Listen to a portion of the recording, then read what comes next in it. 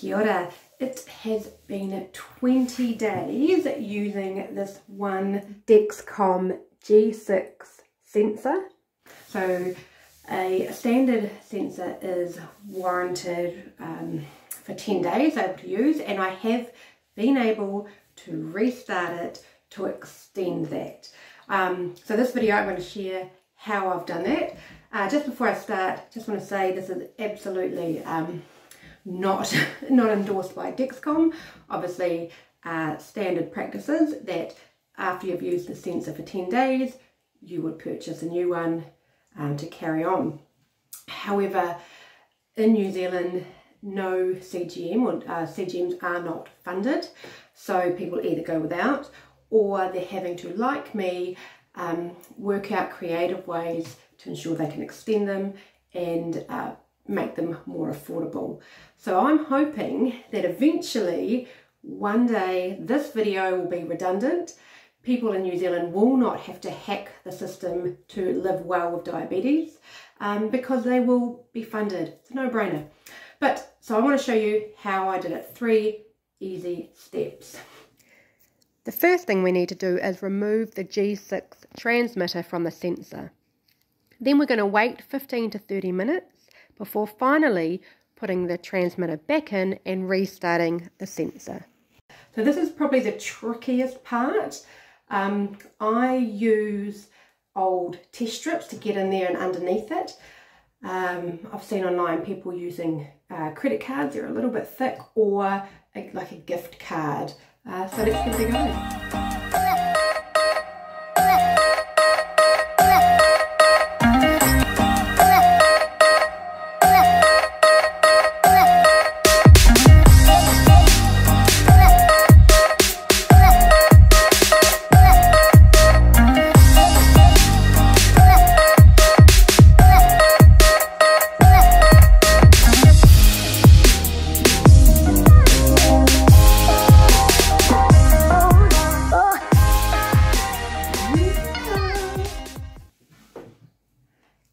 The transmitter is out.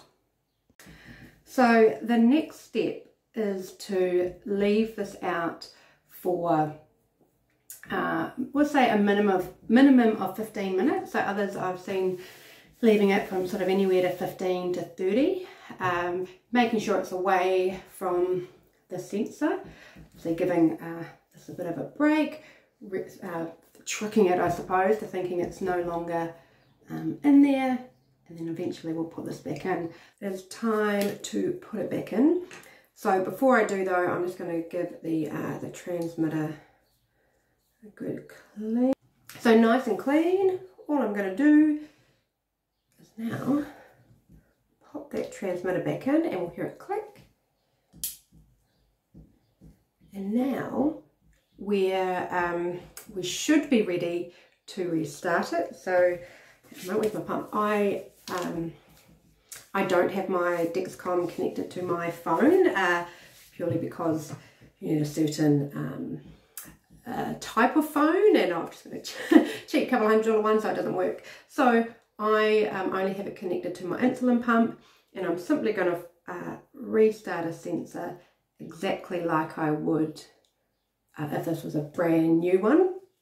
So going into my pump, where are we? My CGM start sensor. It's asking me for the code, and I'm going to put in the 4-digit code that I used initially. Putting that in and done. Okay, you're ready to start your CGM session. New sensor readings will display on your home screen. Start sensor. So now I expect, like normal, I'm going to get the 2-hour warm-up.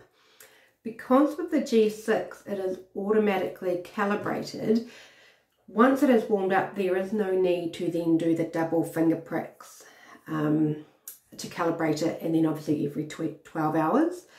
However, I am mindful that potentially now I'm getting into, if this works, this will be 21 days using this sensor, And so I will check every so often using a finger prick to check the accuracy, and I can then, if I need to, calibrate it if it's a little bit out. Obviously if it gets too out, I'll call it a day and have to use a new sensor.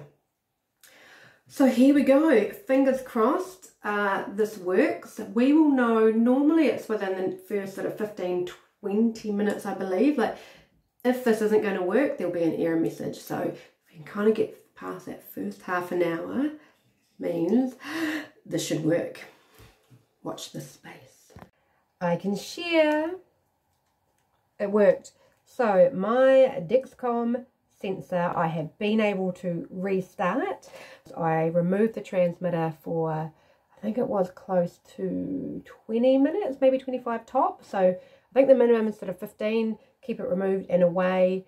Put it back in, restarted using the same way you normally would, using the 4-digit code, and we're back on track. My blood sugars are through the roof, which I kind of think kind of highlights how important a CGM is. Here we go, back up and running.